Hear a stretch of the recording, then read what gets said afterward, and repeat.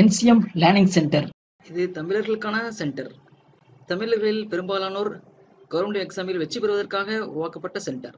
வணக்கம் நண்பர்களே, இன்னைக்கு நம்ம எதை பார்க்க போறோம் அப்படின்னா ஈக்குவேஷன் ஆஃப் மோஷன் அப்படிங்கிற டாபிக், ஜெனரல் சயின்ஸ் டாபிக். இது வந்து பார்த்தீங்க அப்படின்னா மெனி எக்ஸாமினேஷன்ஸ் பார்த்தீங்கன்னா JEE எக்ஸாமினேஷன், AE எக்ஸாமினேஷன், RRBயில் நிறைய குரூப் டி, NTPSC, அதில் எல்லா ஏரியாவிலும் ஜெனரல் சயின்ஸ் ஒரு ஏரியா இருக்கும். அந்த ஏரியாவில் ஈக்குவேஷன் ஆஃப் மோஷன்ங்கிறது ரொம்ப ரொம்ப இம்பார்ட்டன்ஸ் டாபிக். சரிங்களா? அந்த டாபிக்ஸ் பற்றி பார்க்கலாம். இப்போ நீங்கள் இந்த டாபிக்ஸ் ஃபுல்லாக நீங்கள் பார்த்தீங்கன்னா டெஃபினட்டாக இந்த ஜெனரல் சயின்ஸ் ஈக்குவேஷன் ஆஃப் மோஷன்லேருந்து என்ன கொஸ்டின் கேட்டாலும் உங்களால் சால்வ் பண்ண முடியும் அப்படின்னு நான் நம்புகிறேன். சரிங்களா? இந்த வீடியோவை ஃபுல்லாக பாருங்கள். ஃபர்ஸ்ட் என்னன்னா relations between initial velocity, final velocity, acceleration, அந்த ரிலேஷன்ஸ் வந்து உங்களுக்கு தெரியணும். சரிங்களா? அந்த ரிலேஷன்ஸ் என்ன அப்படின்னா v is equal to u plus at. அதாவது விங்கிறது என்ன அப்படின்னா ஃபைனல் வெலாசிட்டி, யூங்கிறது என்ன இனிஷியல் வெலாசிட்டி, ஏங்கிறது ஆக்சிலரேஷன், டீங்கிறது டைம். ஓகேங்களா? இது ஒரு ரிலேஷன்ஸ். இந்த ரிலேஷன்ஸ் ரொம்ப பேசிக் ரிலேஷன்ஸ், இது கண்டிப்பாக தெரியணும். இதுக்கான ஜஸ்டிஃபிகேஷன் இது எப்படி சார் வந்துச்சு, v is equal to u plus atங்கிறது எப்படி வந்துச்சு அப்படிங்கிறத பார்க்கலாம். ஏன்னா அதை பார்த்தோம் அப்படின்னா உங்களுக்கு வந்து வரக்காம அப்படி உங்கள் மைண்டில் நிற்கும். சரிங்களா? ஸோ நான் ஒரு எக்ஸாம்பிள் எடுத்துக்கிறேன். Car moves with initial velocity u and final velocity v with distance covered s for the time period of t அப்படின்னு சொல்கிறேன். சரிங்களா? இனிஷியல் வெலாசிட்டியில் கார் ஒரு கார் போயிட்டு இருக்கு, ஃபைனல் வெலாசிட்டியில் v போகுது, வெலாசிட்டி மாறுது, டிஸ்டன்ஸ் s டிஸ்டன்ஸ் கவர் ஆகுது, t டைமில் போகுது. ஓகே, வச்சுக்கலாம். நான் ஒரு கிராஃபிக்கல் ரெப்ரசன்டேஷன் கொடுக்குறேன். இனிஷியலாக யூங்கிற வெலாசிட்டியில் இருக்குது, ஃபைனலாக விங்கிற வெலாசிட்டியில் போயிருக்கு, s டிஸ்டன்ஸ் கவர் பண்ணியிருக்குன்னு வச்சுக்கோங்க t டைமில். ஓகேங்களா? ஸோ நமக்கு ஆக்சிலேஷனா என்ன? நம்ம காரில் வந்து ஆக்சிலேட் பண்ணுறோம். எதுக்கு ஆக்சிலேட் பண்ணுறோம்? ஸ்பீடை சேஞ்ச் பண்ணுறதுக்காக, அதாவது வெலாசிட்டி சேஞ்ச் பண்ணுறதுக்காக. இதே இந்த வேகம் வந்து ரொட்டேஷனலாக இருந்துச்சு அப்படின்னா அது வந்து நம்ம வந்து ஸ்பீடுன்னு சொல்லுவோம். இதே இந்த வேகம் லீனியர் வேகம் அப்படின்னு நம்ம எடுத்தோம் அப்படின்னா அது வெலாசிட்டி. ஓகேங்களா? ஸோ ஆக்சிலரேஷன்ங்கிறது என்னன்னா rate of change of velocity with respect to time. அதுதான் என்னன்னா ஆக்சிலரேஷன். ஓகேங்களா? அப்புறம் ரேட் ஆஃப் சேஞ்ச் ஆஃப் என்னன்னா final velocity minus initial velocity final time minus initial time. இதுதான் அந்த ஆக்சிலேஷனுக்குள்ள பேசிக்ஸ் ஃபார்முலா. ஆக்சிலேஷன் என்னங்களுக்கு தெரியணும். ஆக்சிலேஷனுங்கிறது வேற ஒன்று, அந்த ஃபார்முலா ஞாபகம் வச்சுட்டாங்கன்னா வேற ஒன்றும் கிடையாது. ஆக்சிலேஷனுங்கிறது rate of change of velocity. சரிங்களா? ஸோ இது பேசிக்ஸ். இப்போ இதில் பார்த்தீங்கன்னா ஃபைனல் வெலாசிட்டி என்னது v, initial velocity u, final time வந்து t, initial time 0. So oscillation equal oscillation நான் ஏங்க ரெப்ரசென்ட் பண்ணுறேன். Final velocity minus initial velocity divide t minus 0. So t minus 0 t கிடச்சிருது. அப்போ இந்த ஈக்குவேஷன்லேருந்து நான் எப்படி எழுதலாம் அப்படின்னா இந்த t கொஞ்சம் at is equal to v minus u. அப்போ நான் திரும்ப எழுதுறேன் அப்படின்னா v is equal to u plus at அப்படின்னு இது கிடச்சிடும். சரிங்களா? இது ஒன் ஆஃப் த ஒரு ரிலேஷன்ஸ் ஈக்குவேஷன் ஆஃப் மோஷனில் இது பேசிக் ஒரு ஈக்குவேஷன். ரெண்டாவது ஒரு ஈக்குவேஷன்ஸ் போகலாம். Relation between initial velocity, final velocity and distance. நம்ம ஃபர்ஸ்ட் கேஸில் என்ன பார்த்தோம்? Initial velocity, final velocity and ஆக்சிலரேஷனுக்குள்ள relations பார்த்தோம். இப்போ initial velocity, final velocity, டிஸ்டன்ஸ்க்குள்ள relations பார்க்கலாம். சரிங்களா? ஸோ அந்த ரிலேஷன்ஸ் பார்த்தீங்கன்னா s is equal to ut plus half into t into v minus u. விங்கிறது final velocity சொன்ன மாதிரி, sங்கிறது டிஸ்டன்ஸ். ஓகேங்களா? ஸோ இந்த ஈக்குவேஷன்ஸ் எப்படி வந்துச்சு, இந்த ஈக்குவேஷன் வச்சுக்கணும். ஈக்குவேஷன் எப்படி வந்துச்சு அப்படின்னா ஜஸ்டிஃபிகேஷன் பார்த்தீங்க அப்படின்னா அதே ஒரு எக்ஸாம்பிள்ஸ். ஒரு கார் வந்து யூங்கிற இனிஷியல் வெலாசிட்டியில் போயிட்டு இருக்கு, திரும்ப ஃபைனல் வெலாசிட்டி விங்கிற போகுது, டிஸ்டன்ஸ் s கவர் ஆகுது. நம்ம இந்த ஒரு கிராஃபிக்காக நம்ம ரெப்ரசென்ட் பண்ணுறேன். ஓகேங்களா? நமக்கு தெரியும் வெலாசிட்டிங்கிறது தெரியும். வெலாசிட்டி என்னது, ஆக்சிலேஷன் என்ன தெரிஞ்சிடுச்சு. வெலாசிட்டினா என்ன அப்படின்னா rate of change of distance. ஆக்சிலரேஷனுங்கிறது rate of change of velocity, வெலாசிட்டிங்கிறது என்னன்னா rate of change of distance. வேகம் எவ்வளோ வேகத்தில் போகிறோம் அப்படின்னா அந்த டிஸ்டன்ஸ் பொறுத்தான், எவ்வளோ குயிக்காக நம்ம டிஸ்டன்ஸ் ரீச் ஆகிறோம் அதுதான் வேகம். ஸோ ds by dt இதை என்ன சொல்லலாம் அப்படின்னா ds by dt சொல்லலாம். இது கைனஸ் கேஸ், ds by dt. ஓகேங்களா?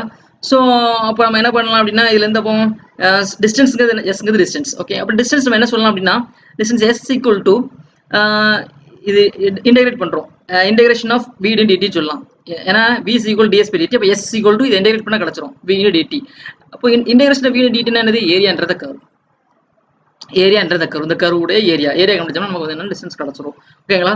ஸோ அப்போ என்ன அப்படின்னா இந்த ஏரியா நம்ம கண்டுபிடிக்கணும். இந்த டார்க் இருக்குல்லையா, இந்த ஏரியா வந்து நம்ம டாட்டர் லைன் இருக்குல்லையா, அந்த ஏரியா நம்ம கண்டுபிடிக்கணும். இது ஃபுல்லாக கவர் ஆகக்கூடிய ஏரியா நம்ம கண்டுபிடிக்கணும். ஸோ அதுதான் டிஸ்டன்ஸ். ஓகேங்களா? ஸோ அப்போ நம்ம என்ன பண்ணலாம், இப்போ நான் இந்த ஸ்பாட்டை நான் ரெண்டாக பிரிக்கிறேன். சார் என்ன ஒரு டவுட் சார், எனக்கு வந்து கிளியராக புரியலை அப்படின்னு நினச்சிங்கன்னா நல்லா கவனிங்க. விங்கிறது ds by dt. அப்போ நான் s கண்டுபிடிக்கணும்னு நினச்சோம்னா இன்டெகிரேட் பண்ணணும். இன்டெகிரேட் பண்ணால் கிடச்சிரும். இன்டெகிரேட் பண்ணோம்னா s கிடச்சிரும். ஸோ அதனால தான் இன்டெகிரேட் பண்ணுறேன். அப்போ ஏரியான்றது இன்டெகிரேஷனுங்கிறது ஏரியான்றத கர்வ் தான். ஒரு கர்வுடைய இன்டெகிரேஷனுங்கிறது ஏரியான்றத கர்வ், அது நமக்கு பேசிக்கலி தெரியும். ஸோ அப்போ இந்த கர்வுடைய நம்ம ஏரியா கண்டுபிடிக்கணும். எப்படி கண்டுபிடிக்கிறது அப்படின்னா இந்த பார்ட் ரெண்டாக பிரிக்கிறேன். இந்த இதை ரெண்டாக பிரிக்கிறேன். கீழே வந்து ஒரு ரெக்டாங்கிள் பார்ட், மேலே ஒரு ட்ரையாங்கிள் பார்ட். சரிங்களா? ஸோ அப்போ இந்த ரெண்டு ஏரியாவை நான் ஆட் பண்ணிட்டேன், எனக்கு டோட்டல் ஏரியா கிடச்சிட போகுது. ஸோ அப்போ என்னன்னா area of rectangle plus area of triangle இல்லை சார் என்னால் இந்த ஜஸ்டிஃபிகேஷனாக புரிய முடியல அப்படின்னு நினச்சிங்க அப்படின்னா அந்த ஃபார்முலா ஞாபகம் வச்சுக்கோங்க. இல்லை புரிஞ்சுதுன்னா நோ ப்ராப்ளம்ஸ். உங்களை area of rectangle plus area of triangle. அப்போ நான் அந்த ஏரியா ஆஃப் ரெக்டாங்கிள் கண்டுபிடிக்கணும். ஏரியா ஆஃப் ரெக்டாங்கிள் என்னது? Area of rectangle length இன்ட்ரு width நமக்கு தெரியும். லென்த் இன்ட்ரு விட்த் நமக்கு தெரியும். அங்கே இதில் லென்த் என்னது? லென்த் பார்த்தீங்கன்னா இதான் லென்த், டிங்கிறது லென்த், விட்த்துங்கிறது யூ. ஸோ அப்போ என்ன வரும் அப்படின்னா டி இன்டு யூ. ஸோ யூடி அப்படின்னு சொல்லிடலாம். இந்த பாட்டு நம்ம கிடச்சி இந்த பாட்டு நம்ம கிடச்சிருது, யூடிங்கிற பாட்டு கிடச்சிருது. இப்போ நான் ஏரியா ஆஃப் ட்ரையாங்கிள் கண்டுபிடிச்சோம்னா இந்த பாட்டு கிடைக்கும். எப்படி சார் ஏரியா ஆஃப் ட்ரையாங்கிள் வந்து இந்த வேல்யூ பார்க்கலாம். இப்போ ஏரியா ஆஃப் ட்ரையாங்கிளுடைய ஃபார்முலா என்ன? ஆஃப் பிஹெச் நமக்கு தெரியும். ட்ரையாங்கிளுடைய ஃபார்முலா வந்து என்னன்னா ஆஃப் பிஹெச். ஓகேங்களா? ஸோ ஆஃப் பிஹெச், பிங்கிறது பாட்டம் சைடு, பேஸ் பார்த்தீங்கன்னா D, D, height. So height கண்டுபிடிக்கணும். வி பார்த்தீங்கன்னா இங்கேருந்து இது வரை உள்ளது வி, வெலாசிட்டி. இந்த வி இங்கே பட் நமக்கு எது வரை வேணும்? இது வரை வேணும். சரிங்களா? இந்த ஹைட் இங்கேருந்து இது வரை நமக்கு வேணும். ஸோ அப்போ என்ன பண்ணலாம் அப்படின்னா அந்த ஹைட் பார்த்தீங்கன்னா வி மைனஸ் யூ. டோட்டல் இங்கேருந்து இது வரை வி, இந்த பார்ட் யூ. ஸோ அப்போ இது என்ன சொல்லலாம்? வி மைனஸ் யூன்னு சொல்லிடலாம். இப்போ ஹைட்ஸுங்கிறது என்னென்ன? ஹைட் பார்த்தீங்கன்னா வி மைனஸ் யூ. அப்போ நம்ம என்ன சொல்லலாம் அப்படின்னா ஆஃப் இன்டூ பேஸ் வந்து டி, இந்த ஹைட் வந்து வி மைனஸ் யூ. ஸோ இதான் இந்த ஏரியா கிடச்சிருச்சு. ஸோ அப்போ என்ன அப்படின்னா S distance s equal to area of rectangle plus area of triangle. Area of rectangle ut, area of triangle half into t into v minus u. இந்த formula ஞாபகம் வச்சுக்கலாம். This is the relation between initial velocity, final velocity and distance. ஓகேங்களா? இது ரெண்டாவது points. ரெண்டாவது இந்த equation ஞாபகம் வச்சுக்கணும். மூணாவது என்ன அப்படின்னா relation between initial velocity, final velocity, distance oscillation. இந்த மூணு சேர்த்து நம்ம first initial velocity, final velocity, டிஸ்டன்ஸ்க்குள்ள relations பார்த்தோம், ஆக்சிலேஷனுக்குள்ள ரிலேஷன்ஸ் பார்த்தோம். இப்போ நம்ம ஒரு ஈக்குவேஷனில் வர மாதிரியான ரிலேஷன்ஸ் பார்க்க போகிறோம். ஓகேங்களா? என்னன்னா அந்த ரிலேஷன்ஸ் என்னன்னா B square equal to u square plus 2as. இதான் அந்த relations. B ஸ்கொயருங்கிறது final velocity square, initial velocity square பண்ணுறோம். இது ஆக்சிலேஷன், எஸ்ங்கிறது டிஸ்டன்ஸ். ஓகேங்களா? இது எப்படி சார் வந்துச்சு? நம்ம ஏற்கனவே ரெண்டு ஈக்குவேஷன் டெரைவ் பண்ணிருக்கோம், அதை நம்ம டெரைவ் பண்ணிக்கலாம். ஸோ ஆக்சிலேஷன் நமக்கு தெரியும். Oscillation equal to V minus you D, நமக்கு வி ஈக்குவல் யூ பிளஸ் ஏடி அப்படின்னு நமக்கு தெரியும். சரிங்களா? அது ஃபர்ஸ்ட் ரிலேஷன்ஸ்ல வந்து கண்டுபிடிச்சோம். ரெண்டாவது ரிலேஷன் நமக்கு தெரியும். Distance equal to யூடி. இந்த ரிலேஷன்ஸ் நம்ம ஜஸ்டிஃபை பண்ணிட்டோம். இப்போ என்ன பண்ணுறேன்? இந்த ரெண்டு ஈக்குவேஷனை வச்சு நான் இந்த இது கொண்டு வரேன். சரிங்களா? எப்படி கொண்டு வரலாம் அப்படின்னா இதில் பார்த்தீங்க அப்படின்னா of into S A V minus you. V minus யூக்கு பதிலாக நம்ம ஏடியை சப்ஜெக்ட் பண்ணலாம்.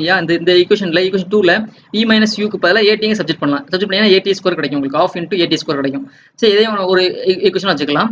இப்போ நான் என்ன பண்ணுறேன் அப்படின்னா ஸ்கொயர் தி ஈக்குவேஷன், இந்த ஈக்குவேஷன் ஸ்கொயர் பண்ணுறேன். சரி, இந்த ஈக்குவேஷன் ஸ்கொயர் பண்ணுறேன். இப்போ ஸ்கொயர் பண்ண என்ன கிடைக்கும்? V square is equal to you plus AD the whole square கிடைக்குமா? போனால் இது u square plus A square D square plus 2u18 எனக்கு கிடைக்கும். நான் X plus A plus be the whole square formula இருக்கிறேன். ஏ square plus B square plus 2ab அந்த formula அப்படின்னு எழுதிட்டேன். இப்போ என்ன பண்ணுறேன் அப்படின்னா இதில் யூ ஸ்கொயர் 2a நான் இந்த ரெண்டு டைம்ல இந்த 2a நான் காம வெளியே எடுக்கிறேன். அப்போ என்ன வரும்? ஏடி ஸ்கொயர் பை 2 பிளஸ் யூடின்னு உங்களுக்கு கிடைக்கும். சரியா? இந்த ஏடி ஸ்கொயர் பை 2 பிளஸ் யூடிங்கிறது என்னது? ஏடி square by 2 plus யூடிங்கிறது S. So அப்போ B square equal to u square plus 2as. இதுதான் ஈக்குவேஷன். சரி, இதுக்கான ஜஸ்டிஃபிகேஷன். ஏன்னா இந்த ஜஸ்டிஃபிகேஷன் ஏன் வைக்க முடியல அப்படின்னா நீங்கள் வந்து என்ன பண்ணிக்கோங்க, இந்த ஃபார்முலாவை ஏன் வச்சுக்கோங்க. சரியா? எக்ஸாம் போகும்போது இந்த ஃபார்முலா ஏன் வச்சுட்டு போனீங்கன்னா கண்டிப்பாக இதுலேருந்து கண்டிப்பாக ஒரு கொஸ்டின் ஜெனரல் சயின்ஸ்லேருந்து இந்த கொஸ்டின் கண்டிப்பாக கேட்பாங்க. ஸோ கன்க்ளூஷன் என்ன வரும் அப்படின்னா இந்த 3 ஃபார்முலா கண்டிப்பாக நம்ம ஞாபகம் வைக்கணும். இந்த 3 ஃபார்முலா வச்சு கொஸ்டின்ஸ் வந்து வேற ஒரு கொஸ்டின்ஸ் கேட்கலாம். இப்போ வி ஈக்குவல் யூ பிளஸ் ஏடி அந்த relations, initial velocity, final velocity, ஆக்சிலேஷனுக்குள்ள relations. அடுத்து initial velocity, final velocity, டிஸ்டன்ஸ்க்குள்ள relations, S equal you D plus of இந்த ரிலேஷன்ஸ். அதுக்கப்புறம் initial velocity, final velocity, oscillation, ஸ்பீடுக்குள்ள relations, V square equal u square plus 2as. இதுதான் இந்த 3 formula. கண்டிப்பாக உங்களுக்கு தெரியும். இந்த 3 formula வச்சு தான் நம்ம என்ன பண்ண போகிறோம், அடுத்த கொஸ்டின்ஸை சால்வ் பண்ண போகிறோம். ஓகேங்களா? ஸோ அடுத்து போகலாம் ஒரு questions. What is the maximum height? நான் என்ன பண்ணுறேன், ஒரு பாலை வந்து மேலே அப்போர்ட்ஸ் எழுதுறேன், வித் இனிஷியல் வெலாசிட்டி யூவில் எழுதுறேன். அவன் எவ்வளோ ஹைட்டை மேக்ஸிமம் போகும் அப்படின்னு கேட்குறாங்க. சரியா? நான் பார்த்தீங்கன்னா ஒரு பால் கிரவுண்ட்லேருந்து நான் எறிகிறேன். மேக்ஸிமம் ஒரு ஹைட்டு போயிட்டு அதுக்கப்புறம் கீழே வந்துடும். மேக்ஸிமம் ஹைட்டு இந்த இடத்துல நிற்கும் இல்லையா, அந்த இடத்துல நிற்கும் போது நமக்கு என்னவா இருக்கும்? ஃபைனல் வெலாசிட்டி வேகமே இருக்காது, 0வாக இருக்கும். ஸோ ஃபைனல் வெலாசிட்டி வந்து 0. சரியா? ஹைட் டிஸ்டன்ஸ் வந்து என்ன? ஹைட். இப்போ பால் வந்து மேலே போகுது, அப்போர்டில் போகுது. அப்போ என்ன ஃபோர்ஸ் இருக்கும்? ஆக்சிலேஷன் என்னவா இருக்கும்? கிராவிட்டி ஃபோர்ஸ் தான் ஆக்சிலேஷனாக இருக்கும். கிராவிட்டிக்கு ஆப்போசிட்டில் போகுது. சரிங்களா? பால் வந்து மேலே போகுது, கிராவிட்டி ஃபோர்ஸ் வந்து டவுன்வர்டில் இருக்கும். கிராவிட்டி ஃபோர்ஸ் வந்து டவுன்வர்டில் இருக்கும். ஸோ அப்போ என்னன்னா ஆக்சிலேஷன் -g. ஏன் -g போடுறேன் அப்படின்னா பாலோடைய ஃபோர்ஸ் வந்து மேலேக்கு, ஆக்சிலேஷன் வந்து மேலேக்கு இருக்குது, பட் கிராவிட்டி ஃபோர்ஸ் வந்து டவுன்வர்டில் இருக்கும், ஆப்போசிட்டில் இருக்கிறதுனால நான் -g போட்டேன். ஓகேங்களா? ஸோ இது சப்ஜெக்ட் பண்ணுறேன். V square equal u square plus 2as இந்த ஃபார்முலா சப்ஜெக்ட் பண்ணுறேன். அப்போ என்ன கிடைக்கும் எனக்கு? V square final velocity 0, u square initial velocity இருக்குது, ஏ வந்து -g கிராவிட்டி ஆப்போசிட்டில் போகுது -g. இந்த இதில் நான் என்ன பண்ணுறேன்னா ஹைச் கண்டுபிடிக்கிறேன். ஹைச் கண்டுபிடிச்சோன்னா எனக்கு ஹைட் என்ன கிடைக்கும் அப்படின்னா H is equal to u square by 2g. இதுதான் என்ன அப்படின்னா height, maximum height. Maximum height ஒரு பால் வந்து மேலே எரியும் போது மேக்ஸிமம் ஹைட் இவ்வளோ தான் போகும். இனிஷியல் வெலாசிட்டி கிராவிட்டி வந்து நமக்கு 9.8 அந்த ஃபார்முலா கிராவிட்டி வந்து கான்ஸ்டன்ட் தான். பட் யூ இனிஷியல் வெலாசிட்டி மட்டும் நமக்கு தெரிஞ்சுன்னா என்ன பண்ணிடலாம், ஹைட் கண்டுபிடிச்சிடலாம். ஓகேங்களா. ஸோ அதுக்கப்புறம் ரெண்டாவது ஒரு questions, time taken to reach maximum height எவ்வளோ இருக்கும். நான் ஒரு பால் மேலே எறிஞ்சேன் அப்படின்னா எவ்வளோ ஹைட்டில் மேலே எவ்வளோ தூரம் எடுத்துப்போம், அந்த ஹைட்டை மேரேஜ் ஆகி இவ்வளோ டைம் எடுத்துக்கிடும் அப்படிங்கிறதான். சரிங்களா. ஸோ அதே தான் அந்த ஃபார்முலா எடுத்துக்கிறதுக்கு பதிலாக நான் VC + U + 80 எடுத்துக்கிறேன். எனக்கு ஃபைனல் வெலாசிட்டி இந்த இடத்துல பால் ஏறியும் போது மேக்ஸிமம் ஹைட்டில் போகும்போது எனக்கு ஃபைனல் வெலாசிட்டி 0 எனக்கு தெரியும். ஸோ 0 U ஆக்சிலரேஷன் -T தெரியும், டைம் வந்து T max எடுத்துக்கிறேன். ஸோ இது 2 ஈக்குவேஷன் வந்து நான் என்ன பண்ணுறேன் அப்படின்னா T max கண்டுபிடிக்கிறேன் U/G. சரிங்களா. இதுதான் என்னென்ன ரிலேஷன்ஸ், மேக்ஸிமம் ஹைட் ரீச் ஆகிறதுக்கு எவ்வளோ டூரேஷன் அப்படிங்கிறது ரிலேஷன்ஸ். ஓகேங்களா. இது 4th பாயிண்ட்ஸ். ஓகேங்களா. அதுக்கப்புறம் என்ன அப்படின்னா டைம் ஆஃப் ஃப்ளைட்னு சொல்லுவாங்க. டைம் ஆஃப் ஃப்ளைட்னா என்னன்னா time take to reach ball ground. கீழே நான் எறிகிறேன், மேலே ஹைட்டு போயிட்டு கிரவுண்டு வர்றதுக்கு இவ்வளோ டைம் எடுத்துக்கிடும், அதுதான். சரிங்களா. ஸோ அப்போ என்னன்னா கிரவுண்ட்லேருந்து ஹைட்டு மேக்ஸிமம் ஹைட்டு போகிறதுக்கு டைம் வந்து U/G, மேக்ஸிமம் இதுலேருந்து கீழே வர்றதுக்கு U/G. ஸோ அப்போ நமக்கு ஒன்று என்ன கிடைக்கும்னா உங்களுக்கு வந்து 2U/T கிடைக்கும். சரியா. அதாவது இங்கேருந்து கிரவுண்ட்லேருந்து பால் ஹைட்டில் போகிறேன், அப்போ T max U/T எடுக்கு. அதே மேக்ஸிமத்துலேருந்து கிரவுண்டு வரதுக்கு அதே டைம் எடுத்துடும், சேம் டைம். இங்கேருந்து மேலே போகிறதுக்கும் மேலேருந்து கீழே வரதுக்கும் டைம் வந்து சேமாக இருக்கும். So U/G + U/G = 2U/G. இதான் டைம் ஆஃப் ஃப்ளைட்னு சொல்லுவாங்க. ஓகேங்களா. இது ஒரு ரிலேஷன்ஸ். இந்த ரிலேஷன் இந்த ஈக்குவேஷன்ஸ்லாம் எதுலேருந்து வருது அப்படின்னா அந்த பேசிக் 3 ஈக்குவேஷன்லேருந்து வருது. அந்த 3 ஈக்குவேஷன் நம்ம ஞாபகம் வச்சுக்கணும். ஓகேங்களா. அதுக்கப்புறம் என்ன அப்படின்னா if ball is thrown in projected motion, நான் ஹைட் எறியலை, ப்ரொஜெக்டட் மோஷனில் நான் எறிகிறேன். அப்போ நான் எரிஞ்சால் எனக்கு என்ன கிடைக்கும். அப்போ வந்து என்னென்னா எல்லாம் கவனிங்க, எப்பவுமே ரியல் பார்ட் வந்து எப்பவுமே ரியல் பார்ட் வந்து ஹரிசாண்டல் ஆக்சிஸ், ரியல் பார்ட் வந்து எப்பவுமே ஹரிசாண்டல், அது cos θ வரும். இப்போ cos θ + I sin θ சொல்லுவோம். cos θ வந்து ரியல் பார்ட்டில் உள்ளது, sin θ வந்து இமேஜினரி பார்ட். நல்லா யோசிச்சுக்கோங்க, எப்பவுமே மேக்ஸில் வந்து cos θ + I sin θ சொல்லுவோம். sin θ வந்து இமேஜினரி டேம், cos θ வந்து ரியல் டேம். சரிங்களா. அதுமாதிரி ஹரிசாண்டல் ஆக்சிஸ் வந்து ரியல் பார்ட், வெர்டிகல் ஆக்சிஸ் வந்து என்னன்னா imaginary part. So vertical component வந்து நம்ம என்ன சொல்லுவோம் அப்படின்னா imaginary axis, so U sin θ சொல்லுவோம். ஹரிசாண்டல் காம்பனண்ட் வெலாசிட்டியை வந்து U cos θ சொல்லுவோம். ஓகேங்களா. ஆல்ரெடி நமக்கு தெரியும் maximum height by straight line motion. நம்ம டேரக்டாக அப்போர்டில் எரிஞ்சு அப்படின்னா ஹைட் வந்து U² வச்சு நம்ம ஏற்கனவே நம்ம டெரைவ் பண்ணிருக்கோம் முன்னாடி. ஸோ இதே ப்ரொஜெக்டட் மோஷனில் இருந்துச்சுன்னா நான் யூக்கு பதிலாக என்ன பண்ணணும், U sin θ வெர்டிகல் வெலாசிட்டி வந்து வெர்டிகல் வெலாசிட்டி. ஸோ அப்போ யூக்கு பதிலாக நான் U sin θ போட்டேன் எனக்கு கிடச்சோம். அப்போ என்ன கிடச்சிடும் U² sin² θ / 2G. சரிங்களா. இதான் maximum height by projected motion. Projected மோஷனுக்கும் டேரக்டாக ஹைட்டாக இதுக்குள்ள டிஃபரன்ஸ் என்ன அப்படின்னா இந்த sin θ காம்பனண்ட் தான் டிஃபரன்ஸ். சரிங்களா. ஸோ அப்போ யூக்கு பதிலாக U sin θ போட்டோம்னா எனக்கு கிடச்சிடும். So U² sin² θ / 2G. Time taken to reach maximum height by straight motion. Straight motion நம்ம ஆல்ரெடி டெரைவ் பண்ணியிருக்கோம், T max U/G நம்ம டெரைவ் பண்ணியிருக்கோம். இது நான் ப்ரொஜெக்டட் மோஷனில் இருந்தால் எனக்கு எவ்வளோ டைமில் மேக்ஸிமம் ஹைட் போயிட்டு வரோம் அப்படின்னா பார்த்தீங்கன்னா U sin θ / G. அந்த sin θ ஆங்கிள் வரும், யூக்கு பதிலாக U sin θ போட்டோம், ஏன்னா நான் இது வந்து ப்ரொஜெக்டட் மோஷன். ஸோ θ வரும். So U sin θ / G. Distance travel by projection பண்ண அங்கேருந்து தெரியுறேன், ஹரிசாண்டலில் இவ்வளோ டிஸ்டன்ஸ் பார்க்கணும். ஸோ அப்போ இந்த ஆக்சிஸ் தான் நான் பார்க்கணும். அப்போ இந்த வெலாசிட்டி வந்து இந்த ஹரிசாண்டல் ஆக்சிஸ் தான் பார்க்கணும். ஸோ ஹரிசாண்டல் ஆக்சிஸ் வந்து ரியல் பார்ட், அப்போ வெலாசிட்டி வந்து U cos θ வரும். சரி, வெலாசிட்டி U cos θ. டைம் வந்து ஆல்ரெடி நம்ம டைம் U sin θ / G தெரியும். ஸோ என்னன்னா 2U sin θ / G. ஏன்னா கிரவுண்ட் வர்றதுக்கு நமக்கு தெரியும், கிரவுண்ட் வர்றதுக்கு வந்து 2U/G. அதாவது ஹைட் மட்டும் போகிறதுக்கு U sin θ / G, ஹைட்டு போயிட்டு திரும்ப கிரவுண்டுக்கு வர்றதுக்கு 2U sin θ / G. ஸோ அப்போ 2U sin θ / G நமக்கு தெரியும், ஏன்னா கிரவுண்டுக்கு வரணும் இல்லையா, டிஸ்டன்ஸ் ட்ராவலில் கிரவுண்டுக்கு வரணும். ஸோ 2U sin θ / G நமக்கு தெரியும். ஹைட்டு போயிட்டு கிரவுண்டுக்கு வர்றதுக்கு உள்ளது 2U/G. இதே இது வந்து ப்ரொஜெக்டட் மோஷனில் கிரவுண்டுக்கு வர்றதுக்குள்ள டைம் வந்து 2U sin θ / G. Height maximum height வர்றதுக்கு U sin θ / G, கிரவுண்டுக்கு வரதுக்கு 2U sin θ / G ஏற்கனவே தெரிஞ்சிருக்கும். ஸோ அப்போ இதுதான் டிஸ்டன்ஸ் ட்ராவல் பை மோஷனுக்குள்ள ஈக்குவேஷன். ஓகேங்களா. இந்த இஃப்ல ஈக்குவேஷன்ஸ், அதாவது நம்ம பேசிக் ஈக்குவேஷன்ஸ் 3 ஈக்குவேஷன்ஸ் இருக்கு. அந்த 3 ஈக்குவேஷன் ஞாபகம் வச்சுக்கணும். அதுக்கப்புறம் என்னன்னா ஹைட் வர்றதுக்கு அந்த ஹைட் மேக்ஸிமம் ஹைட் வந்துச்சுன்னா இனிஷியல் ஃபைனல் வெலாசிட்டி என்னவா இருக்கும் அதை சப்ஜெக்ட் பண்ண போறோம். அவ்வளோதான். சப்ஜெக்ட் பண்ணி நம்ம என்ன ஒவ்வொன்றா கண்டுபிடிக்கிறோம். இது ப்ரொஜெக்டட் மோஷனில் போனோம் அப்படின்னா U sin θ அப்படி சப்ஜெக்ட் பண்ணோம்னா ப்ரொஜெக்டட் மோஷன் கிடச்சிரும். அது வேற ஒன்றுமே கிடையாதுங்க. இந்த இதை ஞாபகம் வச்சோம்னா கண்டிப்பாக இது ஒரு ஜெனரல் சயின்ஸ்லேருந்து இந்த கொஸ்டின் கண்டிப்பாக கேட்பாங்க. ஸோ இந்த ஈக்குவேஷன்ஸ் நம்ம எழுதி வச்சிட்டோம் அப்படின்னா ஞாபகம் வச்சிட்டோம் அப்படின்னா நம்ம ஒரு 2 மார்க்கில் 2 மார்க்கில் கிடச்சிரும் டிஃப்ரெண்ட்டாக. ஓகேங்களா. தேங்க்யூ.